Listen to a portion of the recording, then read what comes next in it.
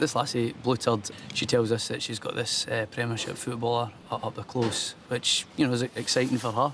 No, say exciting for us, really. Lee Griffiths is having a slash up the lane. Aye, I met him. I was on my worst night out.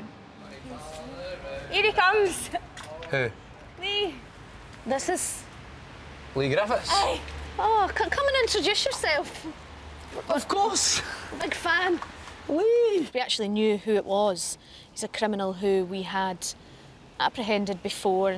We're just about to tell him, but we're playing Barcelona next week. That's right. He's getting the tickets. Aye. Oh, Real that's Madrid. good, yeah. If that's everything, can we just... Oh, no, but you chat.